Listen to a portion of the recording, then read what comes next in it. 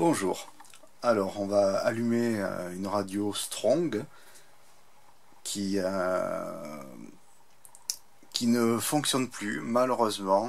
En 2022, la radio se retrouve muette. Voyons voir ce qui se passe donc au démarrage. Donc elle cherche sa connexion Wi-Fi, puisque rappelons-le, c'est une radio Wi-Fi. Elle ne fait que radio Wi-Fi, elle n'a pas de bande FM ni de DAB.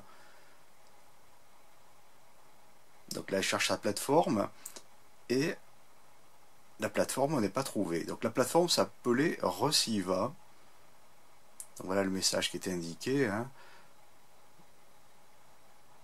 Le gateway Reciva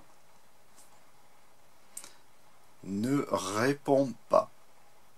Alors en effet, il ne risque pas répondre puisque Quelcom qui gère la plateforme d'agrégation des radios, Reciva, a décidé de fermer ce service après une dizaine d'années, disons, de bons et loyaux services, même un peu plus de 10 ans, je pense, une quinzaine d'années, puisque la radio date 2007-2008. Voilà, donc en 2021, eh bien, ils ont décidé de fermer cette plateforme là, Reciva. La date annoncée était au 30 avril 2021. Les utilisateurs ont pu en profiter un petit peu plus puisque la plateforme a définitivement été coupée le 13 septembre 2021. Voilà ce que l'on peut rencontrer avec une radio internet. Malheureusement, on est lié à la plateforme d'agrégation des radios. Tant que ce service fonctionne, eh bien tout va bien, bien qu'il peut y avoir des évolutions technologiques. On a vu ça un petit peu avec la radio Sagem par exemple.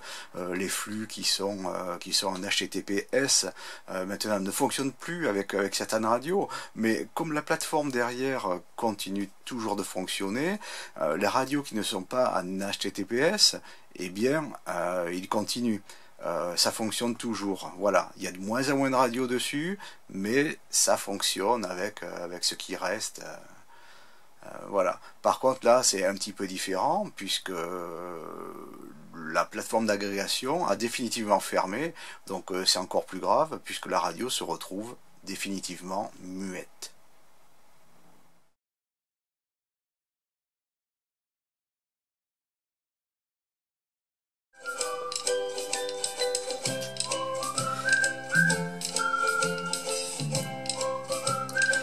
Alors on utilise l'UPnP pour faire fonctionner encore cette bonne vieille radio. Donc là j'utilise une application qui s'appelle Bubble UPnP. Voilà, donc je cherche des fichiers musicaux qui sont sur mon téléphone, donc en local. Et là, bien, je peux choisir. Là, par exemple, je change de morceau.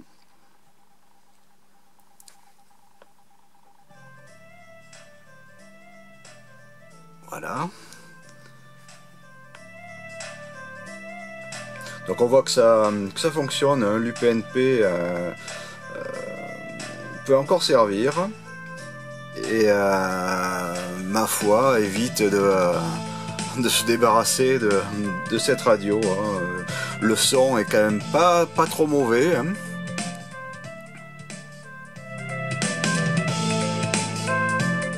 En tout cas beaucoup mieux que le téléphone. Donc ça peut faire un petit haut-parleur amplifié.